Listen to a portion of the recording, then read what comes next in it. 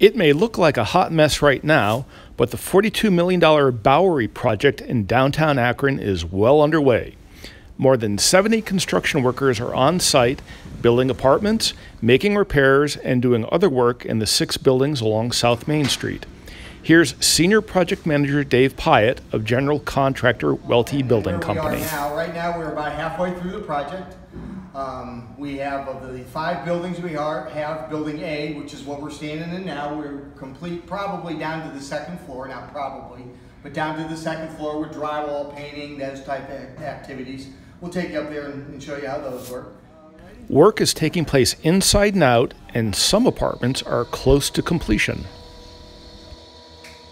Okay, you're standing in what's called penthouse number 1, which is in the north or the southeast corner of the building, overlooking Main Street. Penthouse is approximately almost 850 to 900 square feet. The penthouses are located on the 11th and the 12th floor. We're on the 11th. The 12th is in similar condition. We're in the process of putting drywall in up there. This is where the buildings will start to connect. So you'll come down, this is building A. You'll go through this wall, through this big opening, and this then becomes building B, C, and so on. So you come here, or below, you'll have 1, 2, 3 apartments, basically efficiency type apartments.